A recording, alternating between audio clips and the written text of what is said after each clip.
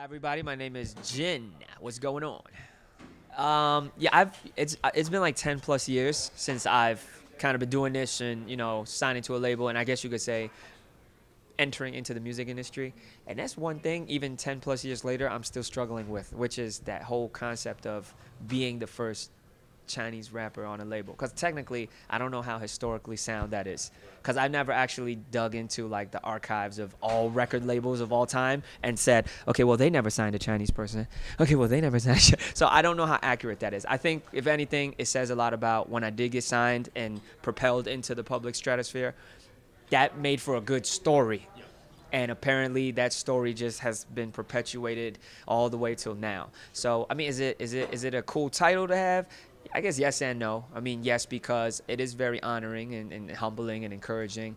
But at the same time, do I want to be defined as just the first Chinese rapper on a label? I mean, because yeah, it's along with a lot of other things that I've experienced, there's a gift and a curse aspect to it. But I mean, I'm not gonna like say, don't you dare call me that first Chinese rapper that got signed, But it's just one of those things. So I feel like as much as it did open doors, it may have closed some too. Same thing, meaning a matter of perception. Is there a uniqueness to it? Absolutely.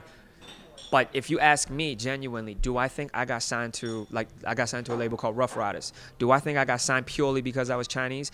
I would say absolutely not. Because if that was the case, they could just go to Chinatown and find, or any Chinatown in the world or anywhere where there's Chinese people, just find a kid. But do I feel like it played a factor in them signing me? Yeah, to a certain degree. But I wouldn't weigh it in either way more than the other, So did it have a factor? Yes. But is it the sole factor? Not at all. I would like to think that, my performance on, the rap competition on BET, stuff like that would be a factor too, So, and then even going beyond just signing to a record label, just everything that happened after that. In the same way, if you were to say, do you think being Chinese has helped you more or set you back more? I think equally as much both. And what I mean by that is, did it raise a lot more awareness for me? Yeah, like I just said, every article that I did, from Rolling Stone to Vibe magazine to popping up on ESPN, without a doubt, there's a reference to, okay, so you are the first Chinese rapper. Look at how you just started this interview, right? So in that sense, yeah, it does have a kind of like a umph to it. But the setbacks, I guess, would be certain preconceived notions. Like the one that pops into my mind the most is the expectation level is raised like infinitely, because one thing that I remember, and people would just say, is like, I've encountered it in rap battles, and I think it was the general perception is that, that's so groundbreaking being a Chinese rapper, and aren't there like 5 gazillion people in China? If even just 1 out of every 1,000 bought your album, you'd be like the biggest thing ever, right? So that wasn't necessarily helpful. In hip hop, oh man, I was just having this conversation with Phil earlier today. Without a doubt, the first one that comes to mind is LL Cool J.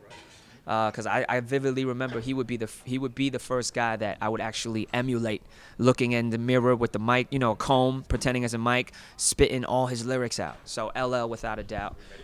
I have never met LL. Good question. Never met him. And then later on, as I really started getting into the craft, MCing, rapping, without a doubt, guys like Nas, right? Nas, Eminem, certainly.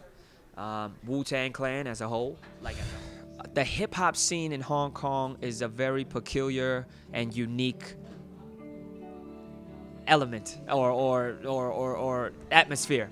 I don't want to say there isn't one, but I can't say there's a thriving one either. Is it thriving? I guess you could call it thriving. There are young people out there that love hip-hop, they love the culture, but it's just so small that it hasn't been enough to where it can push it into the forefront mainstream in that sense. Okay, present right now, I think 2013 is a very transitional year for me. So I'm spending a lot more time in the States, just kind of touching on various projects. One specific thing would be music, and I have a new album on the way called Hypocrite. That's the name of the album. The only thing I can say at this point is it's without a doubt an album like none of the other ones I've ever recorded in any way, both sonically, content-wise, just across the board. It's like a Jin that nobody's ever heard before. I just stepped into my 30s. I mean, I'm 30 now. Fatherhood, marriage, and I think the core, most important thing, my faith. You know, my faith has been kind of the core in the last, I would say, 2 years have been real crucial in a great way. Just in terms of dictating the direction that I take on everything, on how I handle my personal life, how I handle my music, my career, interviews, everything. It literally dictates everything. But in a good way, though. When I say dictate, I don't mean like, you know, I'm not like, yeah, like I'm forced or conformed, but meaning like just using my faith and how I need to and should carry myself relating to all these things has been amazing. It was really an honor to be invited to perform. This is my first time at South by Southwest, so just to clarify that. So being that it's my first time here and I get to be a part of it is pretty intense. Like, it's pretty overwhelming.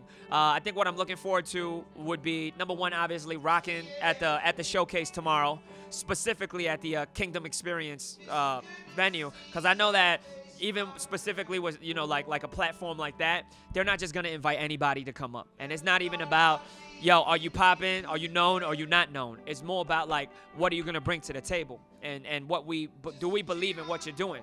And for them to actually, they took the initiative to reach out to me, so that was very encouraging in a great way. Message, X 2024. That's my message. My life is worth nothing if I don't use it to accomplish, you know, what God has put me here to do, and that is to spread the good news, and that is the good news of Jesus Christ. That's my message. Acts 2024.